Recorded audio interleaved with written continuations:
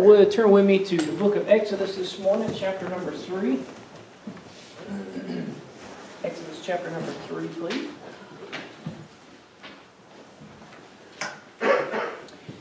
Very often, we're under the impression that we can't do something great for God because we're just common. We're common people. We're ordinary. We can't do anything great for God. We have this false idea that God is not interested in us because, well, we're sinners. We have inabilities. And I say that that's a false idea because if God only used great people, people that were capable of greatness, people that were perfect, people that weren't sinners, He wouldn't have anybody to choose from, would He? But He chooses us because we're what He has and we're what He has to work with. I want you to consider this morning Moses. Moses in the Bible, in the Old Testament, is considered, or rather he's revered as one of the most godliest men to ever live. I did a search this week, just interesting, just to see. Moses appears more times in the Old Testament. Actually, the only person in the Old Testament that appears more than, or is mentioned more than Moses is David. I think it's about 100 times more David is mentioned than Moses. But Moses is the man that's referred to quite a bit in the Scriptures in the Old Testament. We think of Moses, or in the New Testament even, Moses is revered in Jesus' day by the Jews as being just the person that they looked up to. He was the lawgiver. He's actually a recurring person in the New Testament there. Jesus and James and Peter and John were on the Mount of Transfiguration, and it was Moses that appeared to them on the Mount of Transfiguration. And when we think of Moses, what do we think of? We think of the burning bush, right? We think of the plagues there in Egypt. We think of the Passover. We think of the parting of the Red Sea. We think of the Ten Commandments. We think of the fiery serpents. And we think of the successful leadership of over 5 million people, men and women, through the wilderness over 40 years in the desert there. That's what we think of. We always think of Moses the leader, or Moses the man of God. We never think of Moses the murderer. How many of you think of Moses, the first thing you think about, he killed that Egyptian? We don't think about that, do we? How many of you, when you think of Moses, you think, well, he's a doubter. He doubted God there whenever God called him and told him that He's going to lead my people out of Egypt. What about Moses, the disobedient servant? Whenever he smote the rock twice and God said, no, you don't do that. Speak to the rock, and he smote it again. And well, did God answer that? Well, sure, water came out, but God punished him for that. We don't think about Moses the failure. We think about Moses, the man of God. Yet all these things are true about Moses. He was rescued from the Nile by Pharaoh's daughter. He was nursed by his own mother. He was raised in the palace. He was the heir to the throne of Egypt, as far as we know. But his heart was toward God and toward God's people. He was exiled from Egypt for killing an Egyptian when he was 40 years old. And he goes out into the wilderness in the desert. And he meets Zipporah, his wife, marries her. Then he takes care of Jethro, her father's sheep, for 40 years. So you do the math. He's 40 years old when he murders a man in Egypt, goes out into the wilderness for 40 years. Whenever we see Moses in Exodus chapter 3, the man is 80 years old. How many of you would like to just get started doing something for God at the age of 80? No, you know what we're going to say? I'm too old. I can't do anything for God. Hogwash. Yes, you can. God can call Moses whenever he's 80 years old. He can call you and you can do something. It's in the wilderness that we find Moses leading the sheep, is where we find ourselves today. We find this proud, this strong man, this heir to the throne of Egypt. He's alone. He's, I don't want to say humiliated, but he's humbled. He's been brought down to where he needed to be. He's forgotten about. Where's he at? He's tending his father-in-law's sheep. And it's here in the desert that the unexpected happens. It's here that Moses finds himself, guess what? In the presence of God. He finds himself all alone in the desert in the presence of God. Look with me, Exodus chapter 3, look at verse number 1. Now Moses kept the flock of Jethro, his father-in-law, the priest of Midian, and he led the flock to the backside of the desert and came to the mountain of God, even to Horeb. And the angel of the Lord appeared unto him in a flame of fire out of the midst of a bush. And he looked, and behold, the bush burned with fire, and the bush was not consumed. And Moses said, I will now turn aside and see this great sight, why the bush is not burnt. And when the Lord saw that he turned aside to see, God called unto him out of the midst of the bush and said, Moses, Moses. And he said, Here am I. And he said, Draw not nigh hither, put off thy shoes from off thy feet, and for the place whereon thou standest is holy ground. Moreover, he said, I am the God of thy father, the God of Abraham, the God of Isaac, and the God of Jacob.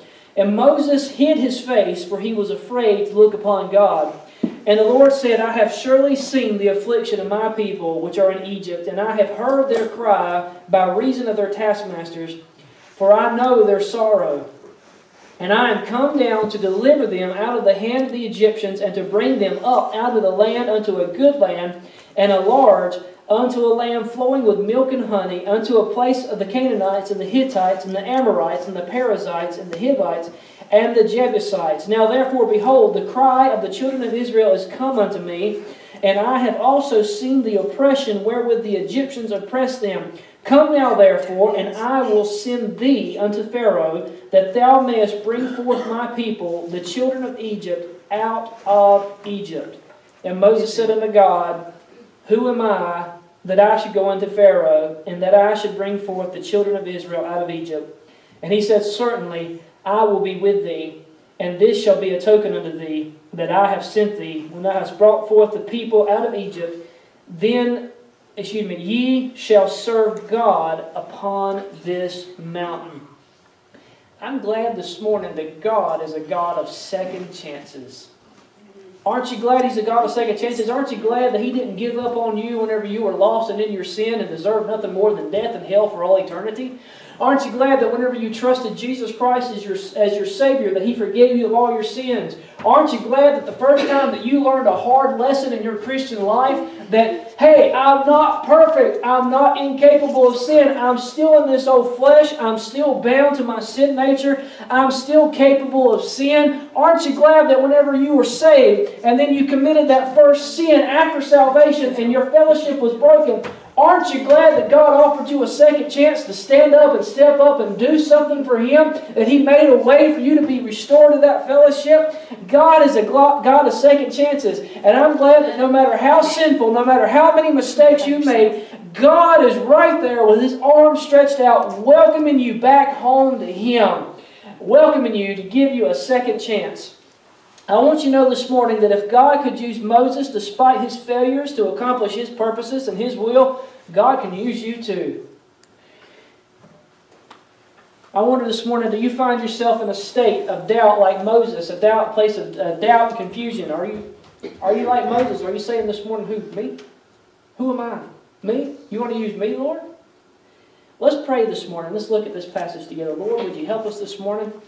I'd love to be able to preach a great message this morning, Lord, but lots of it just please you. Father, I pray that you'd work in hearts, mine especially, God, that you would turn our face towards your Son, Jesus Christ. It's in His name we pray. Amen. As we look at Moses at the burning bush this morning, let's put ourselves in his position. Let's put ourselves in his shoes. Let's ask ourselves, how would I respond if God were calling me? What would I do if this was me? What would I do if I was at this burning bush? Imagine this morning what Moses felt when God appeared in the bush. Verses 1 through 6 in chapter 3. It says this. This is how it starts off. Now Moses kept the flock of Jethro, his father-in-law, the priest of Midian, and he led the flock to the backside of the desert and came to the mountain of God, even to Horeb. This was a day like any other day. This was a day in, day out job. You lead the sheep. You get up at the crack of dawn. You take the sheep out. You feed them all day long. And when it gets dark, you bring them back and you put it back in the fold and you go about your merry business.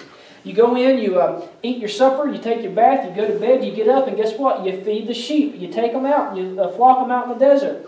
This passage opens up with Moses doing what he always did. Watching the sheep day in, day out. No changes, nothing major. No surprises, except there was a surprise.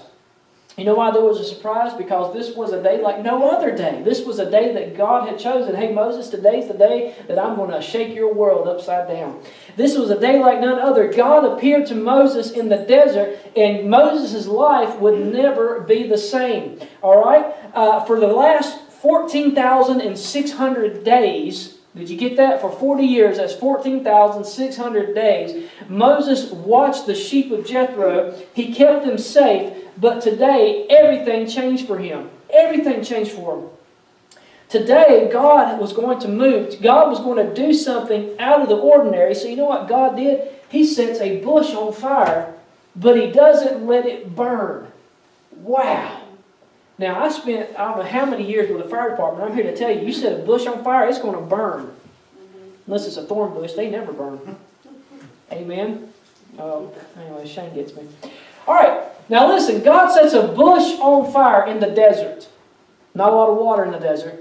This is a scrub bush. You look at the word for the bush, whatever, and the Hebrew word means a thorny bush. These things were scattered everywhere. This wasn't some new special bush that God specially created for this. This was a ordinary bush that Moses had seen hundreds of them, thousands of them. No doubt out there in the desert, Moses had been out there and seen a lightning strike hit one of these bushes and it burned up just like that. But here Moses sees this bush burning, but it's not burning up. And Moses says, something ain't right here. Something's different. There's something going on over there, and I want to see what it is. Listen, this bush symbolizes three important facts for us about God. Number one, the bush represented God and His power and His glory. It represented God and His power and His glory. Moses has seen these bushes burn to a crisp in seconds, but this bush refused to burn up. It refused to burn up. This tells us that God's power is unquenchable and His glory is beyond our understanding. Moses couldn't figure out why that bush didn't just burn up. Moses didn't understand it, so he turns aside to go see what it is. This bush also represented the nation of Israel. Represented the trials and the tribulations that they had endured, but guess what? They weren't wiped out. In the 1930s and 40s, Adolf Hitler tried to wipe out the nation of Israel. But guess what? He couldn't do it. You know why? Because God had His hand and He promised He was going to preserve that seed. He was going to preserve those people. God made a promise to Abraham almost 5,000 years ago. And guess what? He's never broken that promise. He's never forgotten that promise. He will never forget that promise. He will never break that promise, no matter what anybody tries to do. All right? We have representatives in the United States House of Representatives today that hate Israel and have made several anti-Semitic comments about them, how they want to sever all ties with them. God help us if we ever have a president that does not have a backbone and severs all ties with Israel, because God has promised to bless those that bless them and to curse them that curse them. God help our country, because that's the path that we're taking. And if we don't repent and turn our faces back to God, I don't want to be here. So this bush represented the nation of Israel. Notice in verse number 9 here says this, in chapter number 3, God says, Now therefore, behold, the cry of the children of Israel is come unto me, and I have also seen the oppression wherewith the Egyptians oppressed them.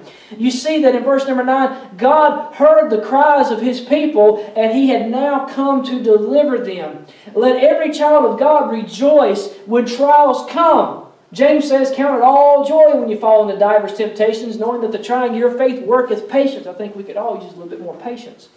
But listen, the reason that we should rejoice is because no matter what the world can throw at you, no matter how hard the devil works against you, we are in the sight of God, and He never takes His eyes off of us. He sees us. He hears us. And I'm going to get to that in a little bit. The bush also represented Moses. He was a humble shepherd, but he was empowered by God. And when he was empowered by God, guess what? He would be unstoppable. The bush was an ordinary thorny bush. They were scattered all throughout the desert. I've already said this. I want you to understand, the bush wasn't God. The bush wasn't God, okay? It wasn't, God was in the bush. God was speaking through the bush. The bush on its own would have just burned up in seconds. But God caused it to burn brighter, to burn hotter, and to not burn up, because God was in the bush. For the child of God, in the will of God, let me tell you something, there's nothing you can't accomplish. Amen. When you're saved and you're in the family of God and you're living for Him and His will, and God asks you to do something, He's not asking you to do something impossible. He's asking you to trust Him to accomplish His purpose through you. How about that? God can do whatever He wants to do. He can do it any way He wants to do. But it thrills God to use His people to accomplish His purposes. That ought to humble us. I think it did Moses. Listen, I don't pretend to stand here this morning and know what your situation is, or to pretend to know what you're dealing with. I don't know your past. I don't know your sin. I don't know your failures. I do know, though, that God is a God of second chances.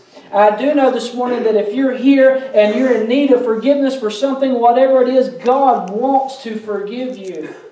It's His will, His desire for you to be forgiven. And I know that if you're here today in need of help, God wants to help you. I know that if you're here in need of direction, guess what? God wants to guide you. I know that whatever you're facing, I know that it's not bigger than God.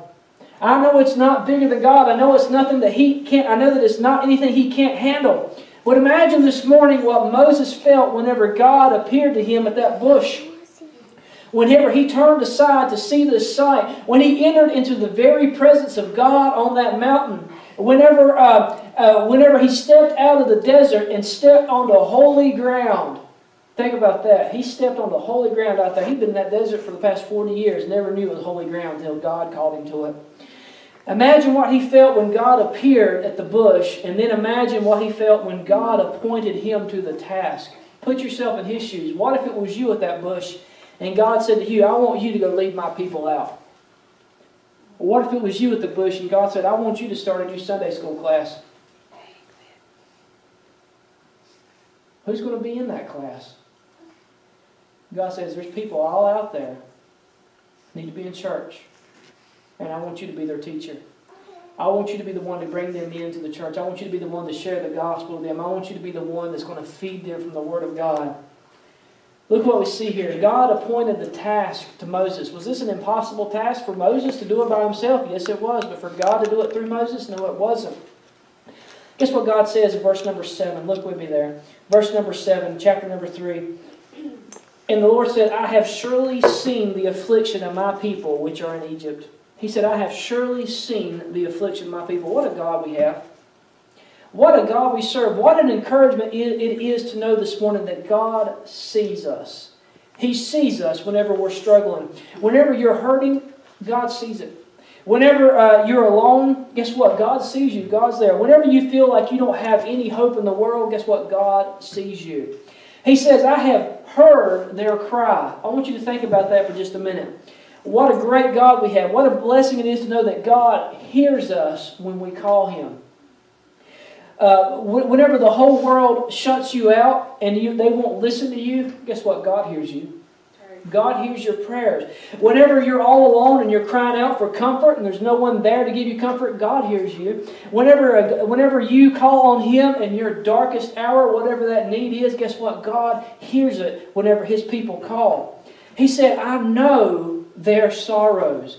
I'm glad today to know that I have a God that knows my sorrows, that knows my pain, that knows my suffering, that knows what I'm dealing with. Whenever there's something that nobody else knows, God knows what it is. Listen, there may be burdens that you carry that nobody else knows about, but God knows what they are.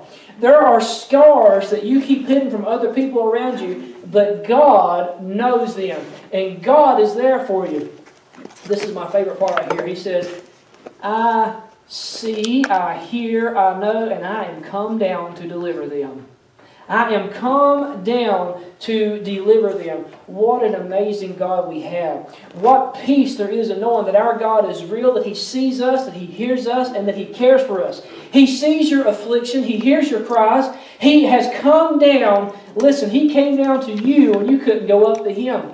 He met you on your level whenever He sent His Son down here. Moses had no idea about Jesus. He had no idea what God's plan was. He had no idea about the Ten Commandments. He had no clue about anything. Didn't know anything about the tabernacle. Didn't know anything about the temple. Didn't know anything about David or Solomon or anything. Didn't know Paul, Peter, James, John, Judas, or anybody. But he knew God. And God said, I am come down to deliver you. And eventually, the fullness of God's plan was to send Himself in the person of Jesus Christ down to this earth to live for us and die for us so that we could trust in Him and live forever with Him and live right here and right now for Him.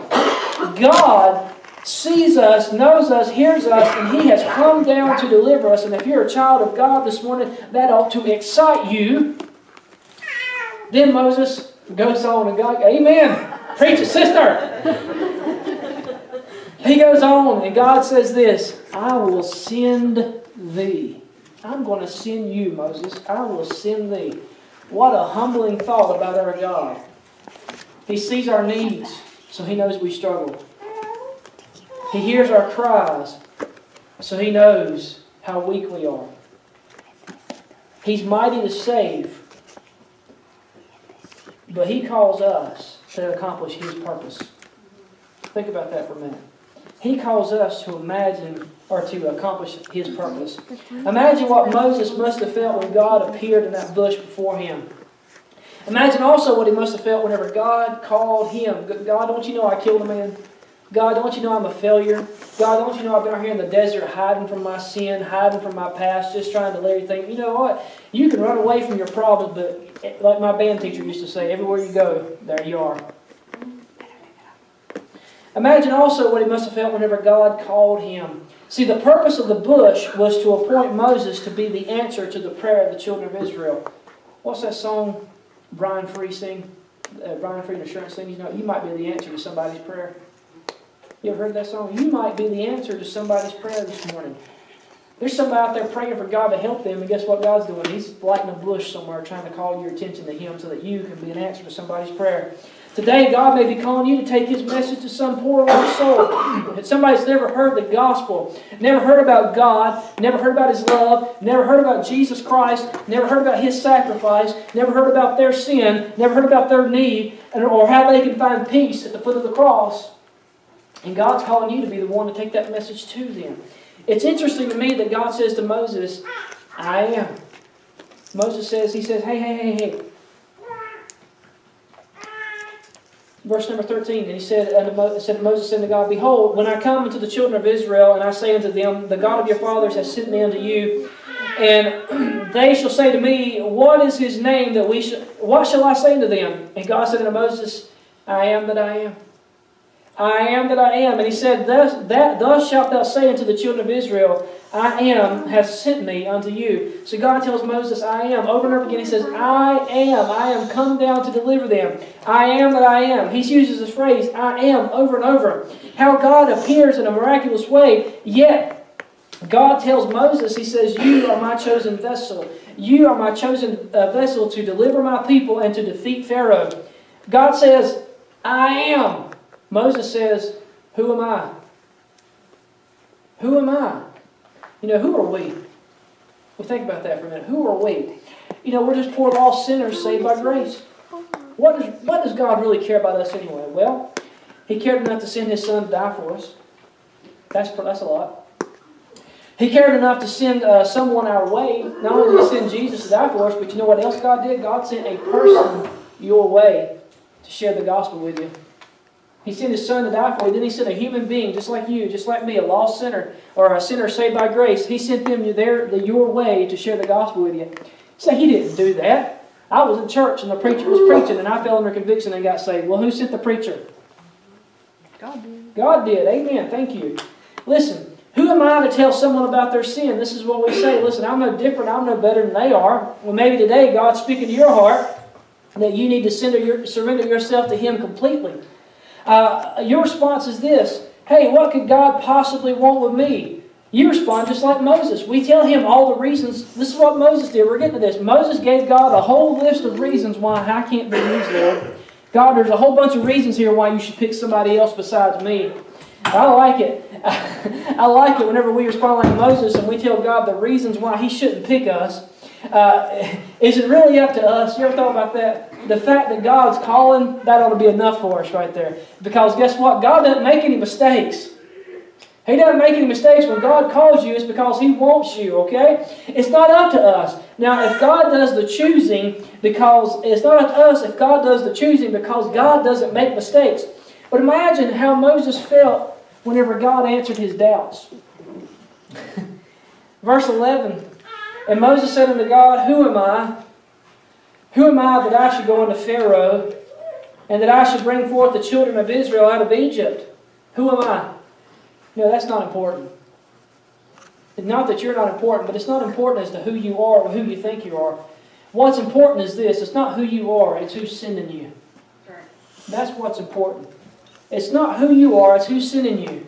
God says in verse number 12, He says, I will be with thee. Boy, that should have been enough right there. That should have stopped all of Moses' questions, all of his doubts right there. God said, I will be with thee. Can I be honest with you or tell you something this morning? That's still the promise of God to His people today. I will be with thee. God's asking you to do something this morning. Can I tell you something? He's going to be with you every single step of the way. He's not going to ask you to do something and then leave you alone to try to do it on your own power. He's going to be there with you to empower you to do it. I had another doubt. Who's sending me, Lord? Who am I going to tell Him who is sending me? Verses 13 through 22, we won't read that whole passage, but look at verse number 13. And Moses said unto God, Behold, when I come unto the children of Israel, and they shall say unto me, and I shall say unto them, the God of your fathers has sent me unto you, that they shall say unto me, What is His name? What shall I say unto them? He said, Who's sending me, Lord? Moses knew that the Jews would need assurance that God sent him. And so he says, Who's sending me? God says, Who's sending you? I am. I am that I am sending you. That's who's sending you. At this, we see God explaining to Moses and to Israel and to us the meaning of His name. They had known His name for years. It's Yahweh. We pronounce it Jehovah. A better interpretation is Yahweh, and it means the I am, the ever-existing one. You know what this name means? It means I was, I am, and I will be. That's what the name means. I am always. His plan will be accomplished. Moses, I am sending you. Go do your job. Maybe God's calling you today and you're dragging your feet, putting your heels down. Hey, if the I am is calling you, you better get going. They won't believe me, Moses says. Hey, we're all the way in chapter 4 this morning. You didn't know we was going to cover 2 chapters, did you? We're already in chapter 4, verses 1 through 9. We won't look at all those. But if you would look back at chapter 3 and verse number 18. And they shall hearken to thy voice, and thou shalt come, thou and the elders of Israel, unto the king, and ye shall say unto him, The Lord God of the Hebrews hath met with us, and now let us go, we beseech thee, 3 days' journey into the wilderness, that we may sacrifice to the Lord our God. Who is sending me? Or they won't believe me, is what Moses said. They won't believe me. Verse number 4, And Moses answered and said, But behold, they will not believe me, nor hearken unto my voice. For they will say, The Lord hath not appeared unto thee. Well, we back up to verse number 18, and God says, And they shall hearken to thy voice. Moses says, they won't hearken to me, and God's already answered that question. You know what our problem is in churches? We're asking questions that God's already answered. That's what's wrong with churches today. That's the reason they're not getting anything accomplished, because they're asking questions that God's already answered. They're wasting their time. God literally just said, they shall hearken to thy voice. In other words, Moses, they will believe you because I am sending you. And if the promise of God wasn't enough, how about the power of God? What, you don't think they'll believe your words? Well, they'll believe my miracles. Take that rod, cast it down. It becomes a snake. I'd have been off that mountain. But it became a snake, and God said, pick it up, and He picked it up. Now, if God tells me to pick up a snake, that request better come with a certified letter from heaven. Amen. Because I don't like snakes. But anyways, Moses reached down and picked it up. Then God said, take your hand and draw it to your breast. And when he did, his hand became leprous, and he panicked because that's an incurable disease. And God said, now stretch it out again, and it became whole. God said, I'm going to give you power. I'm going to give you miracles to accomplish things. Anyways, he said this. He says, Moses, I'm going to do all these things, and I'm going to let you perform miracles there in Egypt, and I'm going to let them see you do I'm going to let them see me do a mighty work through you. And lastly, Moses gives another excuse. He says, I'm not an eloquent speaker. In other words, I can't talk good, Lord. That's what he says. I can't talk good. I'm not a good speaker. You know, the Bible tells us early on in Moses' life that he was a man of powerful words. But then we see him here in the desert 40 years later, 80 years later. Guess what? He's forgotten how to speak. He's lost all confidence in himself. When we first meet Moses there, whenever he rises up and kills that Egyptian, that's a man that is very sure of himself. He's like a horse charging ahead of God. But now we see a man right here now, he's more like a mule digging his feet in, being drugged behind the will of God. He says, Lord, I can't speak well. You know how God answered that? He said, who made man's mouth? I did. I'll put the words in your mouth. Moses made excuses why God couldn't use him. My pastor used to say this. He used to say that an excuse is the skin of a reason stuffed with a lie. I want you to know something. God didn't call Moses because he was a gifted man or because he was a credible witness or because he was famous, or because he was perfect, or for any other reason for that matter. The only ability that God was interested in was availability. The only thing that God was interested in is somebody that would just stand up and step into the gap. Sometimes God must remove all of our excuses as to why He should call somebody else before we can realize, hey, I'm the one He wants. God isn't looking for somebody this morning with talent, with beauty, with affluence, with money, with fame, or for any other trait that we find in our shallow world to be important. And let's be honest, in our world it's very shallow. Who do we look up to? We look up to the people with money. We look up to the people with prestige. We look up to the people that have talent. We look up to those people, but God's not looking for those people. Do you know what God is looking for? Let me tell you what He's looking for. He's looking for some bushes that He can burn. That's what He's looking for. He's looking for people that will be willing to be used. Empty vessels, willing to be used. He's looking for bushes. Unassuming, ordinary, commonplace bushes that He can use for His glory. He's looking for bushes that are willing to be set on fire for Him. Let me tell you, God is looking for you. God is looking for you just to step up and say, God, I don't have a lot, but what I've got is yours. God, I'm not much, but I'm yours. Let me ask you, will you be found willing? Will you be found ready? Will you be found worthy to be used of God? Let me leave you with this thought. To be willing, you must be surrendered. You must be surrendered. Willing to let God into every single corner of your life without holding anything back. You know what we do sometimes? You ever have people over and there's only certain rooms you want them going in? Amen. It's not just us there. We have 2.5 bathrooms. And usually when we have guests over, just use the back hallway bathroom. We don't use it as often. It's usually cleaner. You got to be willing to let God into every room of your house. You say, well, I got that one closet that's got all kinds of junk in it. How about you clean the junk out of your closet? Speaking spiritually speaking. You got to be fully surrendered. To be ready, you must be prepared. Prepared to do whatever is asked of you. You must be prayed up and read up. You must be willing to stand up and to speak up no matter what. When God asks you, you got to be ready. You got to be willing and you got to be ready. To be worthy, you must be in the family. To be worthy to be used of God, you must be in the family. Ask yourself, if today was my last day on earth, am I 100% certain that I'd be in heaven? 100% certain. There's no doubts in my mind. There's no curiosity. There's no worry that if I died today, I'd be in heaven. If the answer is yes, then, well, praise the Lord. But if the answer is no, then ask yourself, what am I waiting on? What am I waiting for? Maybe there's a bush in your life. Maybe this message was a bush in your life to get your attention, to make you realize that you're in the presence of God this morning. Hey, you're in the presence of God everywhere you go. You just don't realize it. If God's speaking to your heart this morning, saying to you, listen, there's sin in your life. Maybe you're here and you're not saved. And that sin's holding you away from God. That's the only thing coming between you. By the way, that is the only thing coming between you and the Lord is your unwillingness to ask God to forgive you and ask Him to save you. That's the only thing stopping you from being a child of God. Or maybe you're here this morning and you're a child of God, you know that, but there's still something in your life that you're holding on to that you're not willing to let go of. Hey, God knows what it is already. Why don't you just go ahead and confess it to Him? When you confess it to God, you're just saying, Lord, you're right and I'm wrong. And I want to do something about that this morning. Let's bow our heads. We'll just sit where we're at with no music this morning. Listen, God's a God of second chances. And I don't care who you are or what you've done. God loves you and God wants you to be part of His family.